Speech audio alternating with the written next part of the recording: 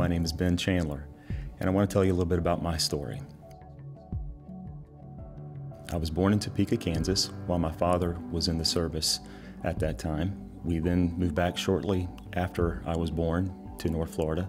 I couldn't ask for a better example of a Christian home, a Christian marriage, and I did not realize how blessed I was as I was growing up. About 5 years after I got married, my first child, Jonathan, was born.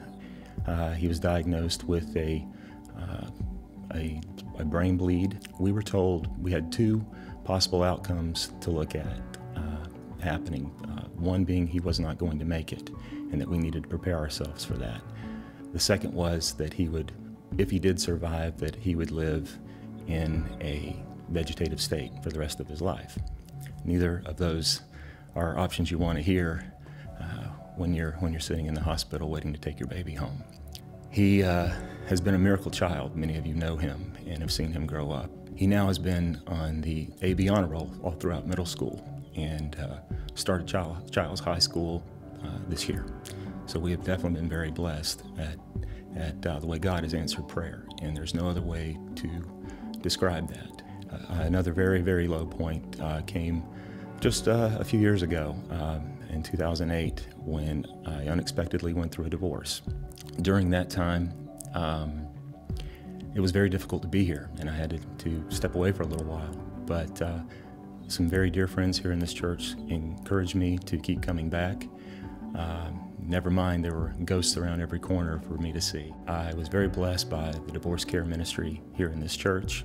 I also got connected in with the Stevens ministry, and my Stevens minister was exactly what I needed. They say that they're not there to be counselors, they're not there to be advisors, they're just there to listen and walk with you and pray with you. And that's exactly what they did. I had been diagnosed with sleep apnea, and blood pressure was skyrocketing during this time. Thankfully, the Lord helped me through that and helped restore my health. I can't even describe the blessings that He's brought me, and now having a brand new family. My wife, Karen, she's my angel, no doubt. So we both have gone through a divorce experience with young children. God has used us in so many ways to help walk with other people going through these very difficult times that divorce and separation can bring. I've definitely learned in all of my experiences that everyone is on a different path and different journey that God has designed for them. It may not be the one that we choose, but I do know this, that our God is a God of redemption, and He is always working to bring us closer to Him. That's my story.